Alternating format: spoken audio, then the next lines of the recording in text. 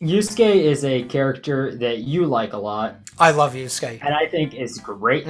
There are a lot of like hot button issues about Yusuke. Like, what does he think about Obamacare? Yeah. Like a lot of things. People have a lot of questions about him. We hope to Maybe we can answer some of those questions. maybe. Or make the issues way, way worse. Yeah. But it is very Yusuke is like he's the fourth party member you get, Dungeon 2, and he's got the Emperor Confidant. I love every Emperor character. I will sing to the heavens the praises of the Emperor Arcana. I love all of them, and they're all my boyfriends. Every single one of them. Even Hidetoshi? We talk sometimes. Yeah, I love mentioning him whenever you say that. So, Yusuke is Art Man. He is an artist. Yeah. He is very eccentric and weird in a very, like, yeah, this is it, this is what an artist is like kind of way. I like him, because I think he's kind of in between that line of, like, being a fucking idiot, and, like, I think he's just goofy enough to where he's funny and pretty realistic. Yeah. But not just, like, a complete fucking menk. That said, there are moments of him that came off as a bit too weird for me. Like the lobster scene, as great as it was visually, like when you think about it, like what was that? Like, you're thinking on a different frequency than Yusuke. He's on a whole different radio channel from you, right? Yeah. Him holding those two lobsters, for whatever fucking reason he bought those things, or caught them, I can't even recall. But for whatever reason he did it for, made complete sense to him. Yusuke is a weirdo, and I liked him, like, I feel the peak of his character, like when I liked him the absolute most, and he was one of my favorite characters, was that time during the second dungeon to the end of it. Like, after he moves out, then, like, he goes from, like, the best character in the goddamn game to, like, this is a pretty good character. Wasn't that the biggest fucking cock tease when Yusuke was like, I will be moving in with you, and then he just doesn't? Yeah, and I have a fear that real soon I'm going to fucking hate. That's always the worst, when the character that you, like, really like is, like, dangerous. Yeah. Like, there's that fear that Atlas is gonna be like... There wasn't that fear before, but the second we got that first spin-off, and, like, we started to see the signs happen at Chie, then everyone became, like, at risk if they were to reappear. Yeah. Some characters end up better than others. Like, Kanji is relatively unfucked with. I think they talk more about how he's, like, a homosexual. Yeah. But other than that, he's about the same. Like, Chie and Yukiko just turn into monstrosities. Naoto was completely unchanged. She is safe as fuck. Yusuke is a character that you already kind of see moments of them, like, playing up his character in Persona 5 to an extent. Because when you first see him, he has some eccentricities, like, especially with On. Yeah, he's a little, like, antisocial and kind of out there, like you would pretty much expect an artist to be. Yeah. But also, he's a complete madman, too, as well. Yeah. But then, like, he joins your party and you complete Dungeon 2. And then you get, like, moments like the lobster moment and his interactions with Futaba. I like when he interacts with Futaba. I enjoy those character interactions a lot. But I also kind of see them setting up for future disappointments. As far as characters in Persona 5 go, Yusuke is definitely high tier. Yeah, I think he's my favorite. He's probably my favorite male character, for sure. But I really, really like Yusuke. I was expecting to like Yusuke, but I had no idea he would end up being, like, my favorite like that. I was expecting Yusuke to be completely different from what he was. What are you anticipating? I was anticipating someone like Gundam Tanaka from Danganronpa 2 or Owain from Fire Emblem. Like Chunin. Yeah, I was expecting one of those. Because those are popular, and we haven't had one of those as a Persona user yet. I enjoyed him a lot, and I loved his confidant, which is what we're supposedly here to talk about today. I think that his confidant had some weird moments, but overall was good. I enjoyed it a lot. I liked all the weird moments that like slowly built up into an actual story and like character development for Yusuke. Yeah. The moment that like got me into his confidant was his confidant starts off really strong with you going into mementos for him to paint. And that is a really cool moment for a lot of reasons. It makes sense for him as an artist to want to see this other world. Because Mementos is really trippy, and what it represents is would be very enticing to an artist. And it makes sense that that would be like his first thought. And now Yusuke's painting skill cards. And that was weird. Not gonna lie. Yeah, he just kind of figures out that power. Yeah. Like, him painting skill cards is really weird. Like, I accept it. I kind of like it, because it's like, you don't, like, for me, I didn't really question it. I just figured, like, he figured it out. Yeah. Like, but that makes me think, okay, so skill cards have an image on them. They aren't just, like, something spiritual. Are they, like, Yu-Gi-Oh card arts? Dude, I bet Yusuke draws, like, all kinds of cool pictures on him. Yeah. Like, you give an Agidine card, he's like Godzilla, like, breathing fire. It's like, here's your card. The idea of Yusuke just drawing Godzilla. My latest piece, Godzilla, fighting the Sayuri. Like, is the Sayuri, like, Godzilla sized, or is Godzilla Sayuri sized, or is there... No, the Sayuri is the size of Godzilla. Or is it just, like, regular size Sayuri? But Yusuke's confidant, from there, is a lot of weird moments. I love them. Like, I think they're so good. Built around, like, some art show at a museum. So, Yusuke enters some Young Artists Association of Art contest. Yeah. And brings some piece. I can't recall what the name of the thing was. It was, like, Suffering or Torment or something, like, dark like that. Yeah. It was based off of Mementos, and it's like this cool painting that's all like red and black and shit. And he's like, I'm very proud of this painting. And then some dick comes around and he's like, this painting sucks. And he has it has no meaning. And he has a fucking breakdown. And he falls to the floor and starts crying. Yeah. In an attempt to like help Yusuke get his groove back, you take him to like areas where he may receive inspiration. And like dumb jokey scenes. I like them. I think they're really good. My favorite one is the church.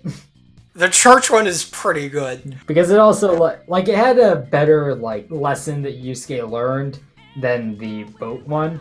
Though the boat one is really good for establishing his character. Like, Yusuke doesn't fully understand, like, what makes love so intimate. We'll have to talk about this at some point. Does Yusuke is gay? Definitely not. I don't think he's gay either. Yeah. I think he would see a penis and have a moment of being freaked out and just look away. Like, he'd be wondering why you were doing that. Why you were doing that? Like, why your cock was out? Is this a hello? Should I paint it? Like, should I paint it? When I paint it, do you mean like put paint on it, or like... Because I can do that.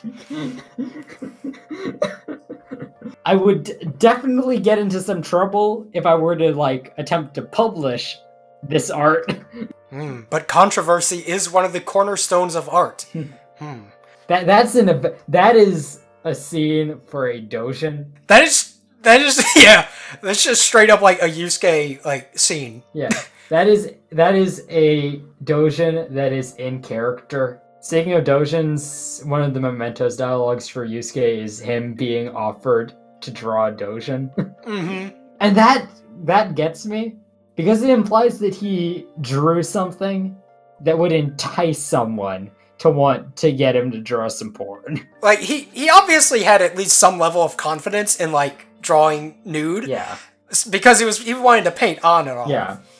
Like, he would have to know how to draw a person for that. I doubt he would, like, want to do on bad at that point. Like, after he met her, like, maybe he wouldn't put his full effort into it. Maybe he would, like, halfway through, he would be like, he'd just start drawing her as a dragon instead. The idea of like partway through, like it's just scales the tail. When I got to your neck, I grew bored. And that's another scene I really like from Yusuke's Confidant. Not what we're describing right now, but the fact that your other party members get involved. That's something that I feel Persona 5 did well, and that's like making confidants feel connected to an extent. In Persona 4, it only happened with Marie, and that was awful. Right.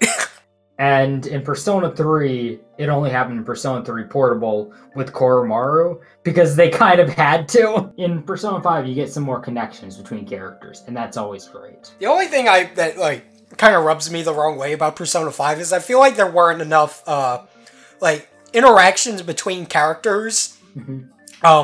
Like just not in a group, but more like just person to person. Because Persona 3 had a lot of that. And a lot of the major character development and like Persona awakenings happened because of those interactions. And in Persona 5, off the top of my head, that happens like a couple of times. Like the most noteworthy one is like An and Makoto having a chat. Yeah. You get some chats between An and Ryuji occasionally. But Yusuke doesn't get many, like, seeds to be with other people. Yeah. So it's nice you got one in his confidant. Eventually you get to a, like, skill check, which is the dumbest skill check in the game. Don't even question me on this. Where you have to pick Madarame's lock. And that was a scene I was really looking forward to seeing. Because the idea of, like, Yusuke returning to that home. And I was looking forward to, like, giving me, like, the memories and stuff. Yeah, it's a cool setup. Yeah. And then to be cock-blocked by, like, you need to get your proficiency up. Yeah, to get through this, like, shitty wooden fucking door. Yeah. Like, you can't break it down, you can't throw Morgana through the window, you can't throw yourself through the window, you can't throw Yusuke through the window. I like the idea of Yusuke having, like, a tard rage moment where he just throws the protagonist, like, ferociously into the window. I like the idea of Yusuke, like, being very deadpan as he's thrown in. Like, he dusts himself off. Picks some glass off of his hand. It's like, I'm fine. And then, like, you see the guy from the art show again. And then he shows that he was just trying to, like, trick Yusuke into learning. It was all a ruse, yeah. Yeah. And now Yusuke needs to, like... Now Yusuke's given, like, an offer to paint for money. Like, do it as a career. Yeah. I was seeing how Persona 5 was kind of, like, darker than the rest of the series. I was kind of expecting him to take the offer. And, like, acknowledge that, like, well, we'll limit, like, the pure expression. I think I can make a better career than Madarame. So you think that he should have taken, like, the realistic option over the QT, like, anime story learn a lesson option? Yeah. Because the ending is, like, very plain. Yeah, like, it's okay. Like, I painted a new painting, and I did it which looks worse, but now it has, like, a different theme, so it's better. Yeah. And the theme added, honestly, was not too deep. It was a very generic ending to what was otherwise a very unique Confidant. I thought it was alright. I didn't have any, like, problem with it. I thought it wrapped up the little story they had nicely, kind of plainly, but, you know, it was fine. It was one of my more favorite types of confidants, too, where the issue is not, like, them having a problem, more of them just trying to better themselves. Yeah, and Persona 5 has a lot more of that. Like, Ryuji's whole thing is I want to get, like, better and more fit so I can go back to the track team. And Anna's like, I want to be the greatest model ever. And Futaba's like, I want to just walk outside. Now those, I think that Futaba's is a problem. Yeah, Futaba's is genuinely, like, a big issue. Ryuji had a, like, problem that you did nothing to resolve. You just kind of watched as he fixed it. And not even that he fixed it. Like, he did... Circumstances fixed itself. Yeah. But, like, Yusuke's Confidant. That's a Confidant that, like... It's just him trying to, like... It's just him... Be better and, like, figure out who he is as an artist and a person. Yeah. And that reminds me of my favorite social link from Persona 4.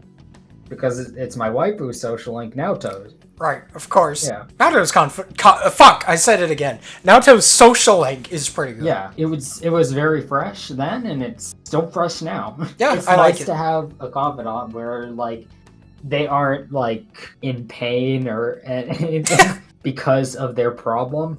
No, Yusuke's just trying to enjoy himself more. Since Yusuke is a party member, we have to go over his persona. I like his persona. Goemon is really great. Yep. It is a piece. I think I've grown more attached to Goemon, like, the longer I've kind of had him in the back of my mind. Yeah. Like, at first I wasn't really crazy about him, but now, like, I think he fits Yusuke perfectly. I love the idea of Goemon and think he's, like, the perfect persona for Yusuke. Mm-hmm. But Susanoo is just... Seriously, it's this guy again? He doesn't even look that cool. Like, I think he looks pretty okay, but I don't think he fits Yusuke at all. Yeah. He's too wild looking, I guess. Yeah. He doesn't have that kind of refinement and, like, classiness that, fucking Goemon has. Yeah. And sadly, in battle, Yusuke doesn't do too much. Especially... Yusuke has a very specific niche of, like... getting a like baton pass, yeah, and then unleashing hell. Yeah, Yusuke's a very fun party member to use, but because of how bosses inherently work, he's not too useful. Yusuke sadly ended up in the back seat. I used him whenever I can, but there were like the problem is that there's usually better options. Like if I wanted to do massive physical damage, like Ryuji's a better pick. Yeah. Or if I wanted to use like some strong ice magic, then usually the protagonist was just a better choice. Yeah. To, like, be the ice guy. Yeah. Yusuke's niche ended up being Masuku Kaja, but that still leaves Yusuke with not much to do between casting it. Yeah, like, he's not a weak party member, he's just the most okay out of all. He reminds me of Kanji in vanilla Persona 4. I mostly use him just because I like his character a lot. Yeah. I like how he's got a katana and shit. Yeah. So I used him when I could, but, like... a lot of the time, I'd be like, alright, Yusuke, you gotta switch. Yeah. I really liked his scene on the boat, where, like, you know how in Shia's palace, everyone has their little moment? Mm-hmm. Like, An gets her moment where she acts good, and Futaba gets a moment where she hacks, and then the guy just is like, why would I do this? I'll just shoot you. So her moment was kind of, like, stupid. But Yusuke's moment is great. Yusuke's moment is really funny. Yeah. I like his drawing of a phoenix. I think the dumb part about that is it was pretty clear he was fine with Yusuke's style and wouldn't ask him to change anything. Like, Yusuke would just... The only problem is that Yusuke would be, like, receiving money and maybe need to paint more phoenixes than normal. It's like, I don't want to paint phoenixes! Come on, just like once a month. No! Once a month. I'm backing your Patreon. Yusuke is creating art. Would you back Yusuke's Patreon? Yeah. He wouldn't make it. Yusuke seems like the type who would forget about it for like a few months, and then out of nowhere upload like 40 paintings. That no one asked for. Mm-hmm. Like, all the commissions are basically left undone. And that's why instead of saying commissions, he says, request. You can request one piece of art. Yusuke just saying, well, I'm glad you would want that. It's nice to have desires. I think desire was what... Yeah, that was what it was called. Yeah. Desire. Because, like, that's Mementos' whole deal. Yeah. Yeah. There, I'm glad I remembered that. Dude, we solved the mystery. We solved the mystery of how we didn't do research. Dude, art, like, scripts are the antithesis to good art. Yeah. No good art was ever created by following a script. Or a set of, like, Lego building instructions. But aren't scripts, in their own way, a piece of art? Damn. Yusuke's Confidant, I give a good. Like, I don't know if I want to give it a great, just because, like, I enjoyed it a lot. But there were scenes that were, like, objectively filler. Yeah, like, I don't mind a bit of filler, but, you know. I think that when you have 10 ranks for a Confidant, you need to, like, get started quickly and stay started. Like, the character for me, I'll give a great. I'll give his Confidant a good, because I liked it a lot.